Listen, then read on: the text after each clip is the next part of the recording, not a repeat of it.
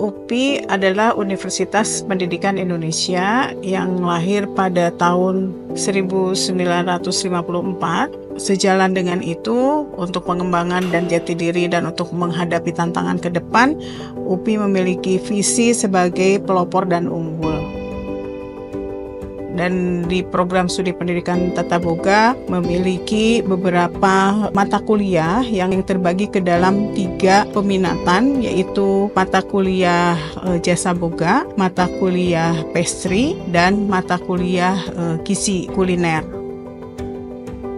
Lulusan program studi pendidikan tata boga adalah menjadi guru SMK bidang kuliner. Selain itu juga menjadi instruktur bidang boga dan sebagai wirausaha di bidang boga, juga sebagai peneliti khususnya di bidang kuliner.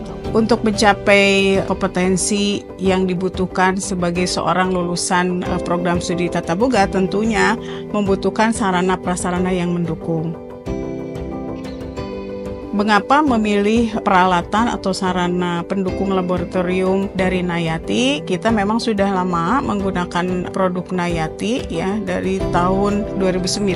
Ini dikarenakan pertama produk Indonesia, yang kedua maintenance atau untuk pemeliharaan peralatannya tidak menyulitkan, artinya kami bisa mengakses atau meminta jasa khususnya di dalam pemeliharaan alat, dan bagaimana cara menggunakannya itu memudahkan kami.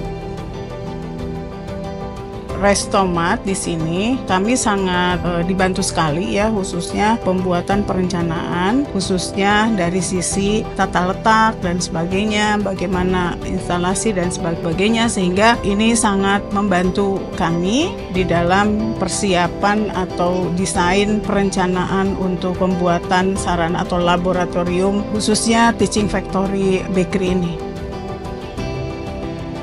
Untuk after sales-nya, kami juga diberikan wawasan berupa berbagai macam pelatihan bagaimana penggunaan alat tersebut, selain itu juga maintenance-nya, perawatan dan sebagainya, sehingga memudahkan kami untuk menggunakan peralatan tersebut.